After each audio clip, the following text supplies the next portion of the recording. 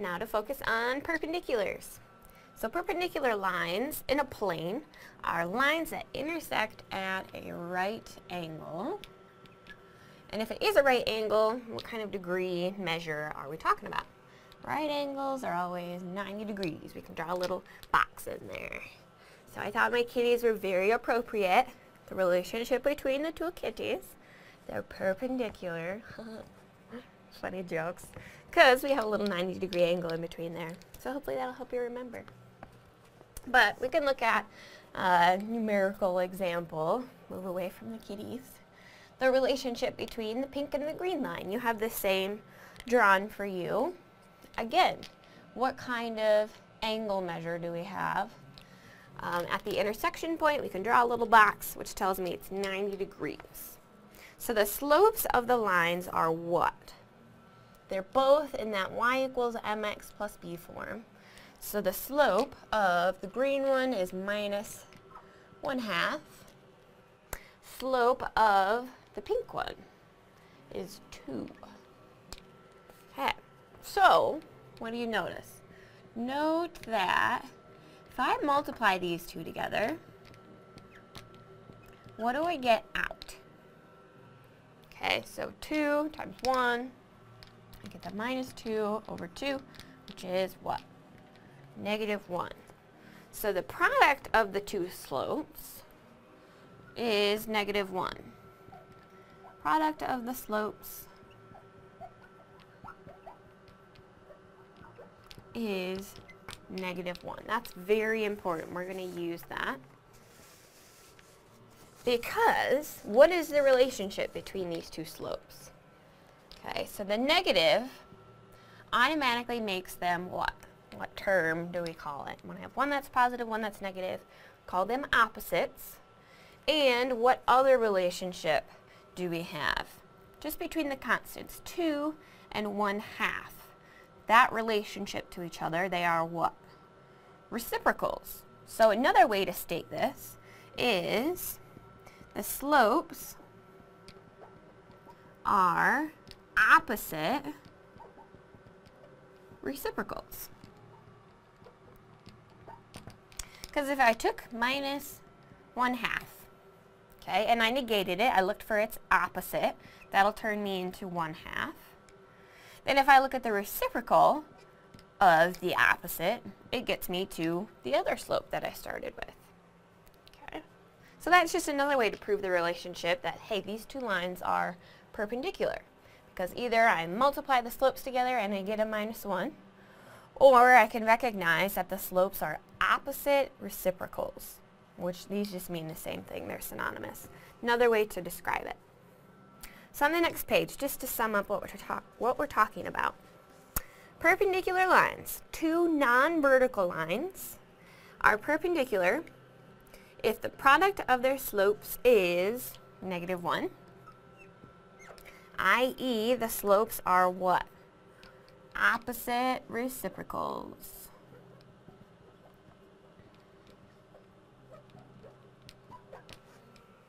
So either one is good proof to tell me, hey, these things are perpendicular. If one equation in a pair of perpendicular lines is vertical, then what's the relationship with the other one? If I have a vertical and I'm looking for a perpendicular line, I need one to be horizontal.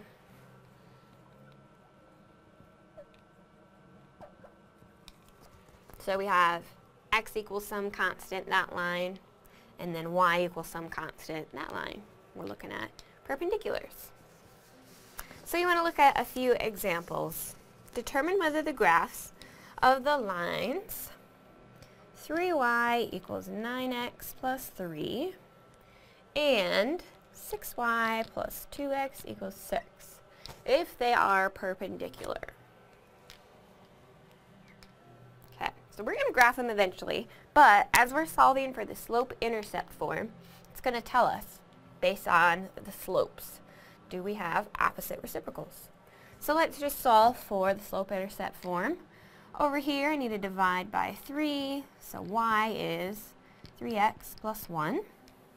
So the first slope, I'm just going to call it line 1. A little subscript just tells me I'm starting with the first one. Its slope was 3. And let's solve for the slope-intercept form over here so we can look at and compare the two slopes. So we need to move 2x first. Minus 2x plus 6. Divide by 6 everywhere. Y is minus what? We can simplify that down. 1/3 x plus 1. So slope of the second line, M2, is minus 1/3. Okay, so before we draw a picture, what is the relationship between the two? Here's my first slope, here's my second. What about those two lines? Are they perpendicular? Yes, because I could multiply them together. If I say M1 times M2, what do I get out? Minus 1. Or we could talk about M1 is the opposite reciprocal of M2. So we know these lines are going to be perpendicular. Perpendicular. But let's just graph to get some more practice with graphing and to see the relationship kind of unfold. So the first line, I'm going to make him green, and he has a y-intercept of 0, 1.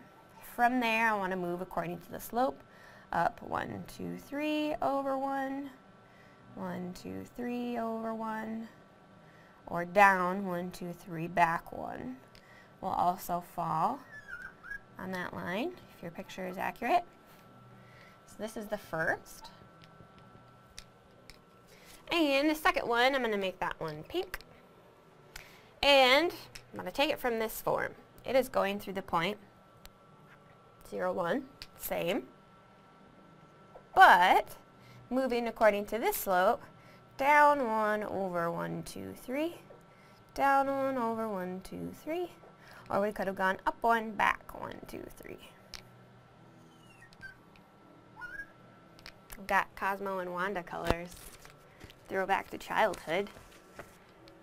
We want to label this guy, give him a name, and again, your straight edges will help if you have one. Whip out your driver's license. The relationship between these two. Parallel, I have a little 90-degree angle at that intersection. Alright, so turn in the page. Last thing we want to do. 2 for you. We're not going to graph them, but determine whether the graphs of each pair of equations are perpendicular or not. So the first one didn't require much work since we already had the slope-intercept form given to us. So we can pluck off the slope of the first line was minus 3/4. Slope of the second was positive 4/3.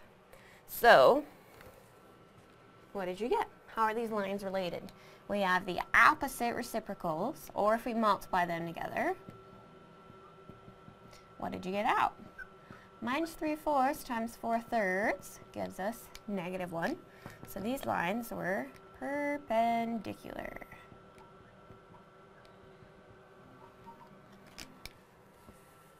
Okay. So you could use that argument. When I multiply the slopes together, I get minus 1, or you can talk about the fact that the slopes are opposite reciprocals for your justification as to why those lines are perpendicular. The second case, we have to do a little bit more work because they're not isolated. Y is not isolated. So we need to solve for the point slope form first. So over here, we need to subtract 4x from both sides. Divide by negative 5. Y was 4/5 x minus 8/5. And the same story over here. Keeping y where it is, moving x. It's a minus 12. Divide by 9. So what am I looking at? Simplified, I'm looking at minus 2/3 x minus what?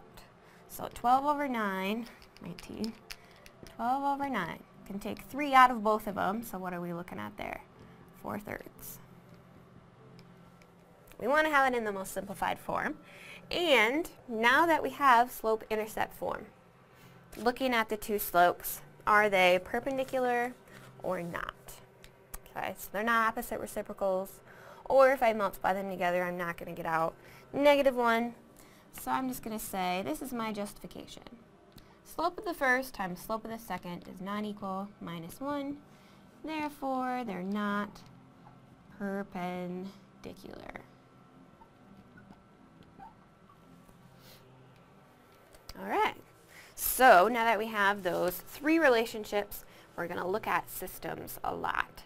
Without graphing, we need to be able to tell what are they going to look like if I did graph them.